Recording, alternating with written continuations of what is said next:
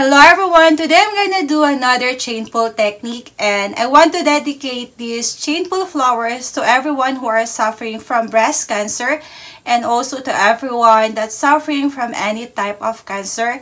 So I'm a cancer patient. I was diagnosed with stage 4 lobular carcinoma cancer. It's another form of breast cancer, and this year will be my 3rd year of being on a cancer treatment. So I've been taking chemo pills, another form of chemo in breast cancer.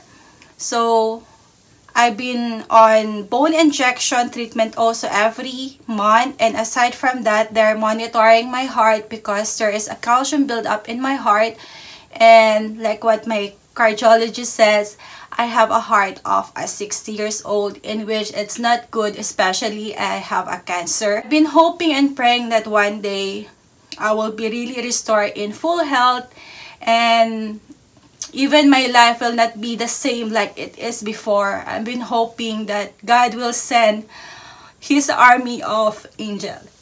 So the colors that I'm gonna use for today is the fluorescent pink. I'm gonna use also the light magenta, and I'm gonna use also titanium white. And here are the chains that I'm gonna use. So this is a round chain. So I just separate it in a little container.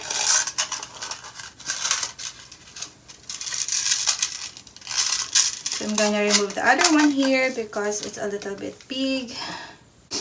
So I already put a base, so I mixed the Artist Love Mars Black and also the Liquitex Basics Paints Gray.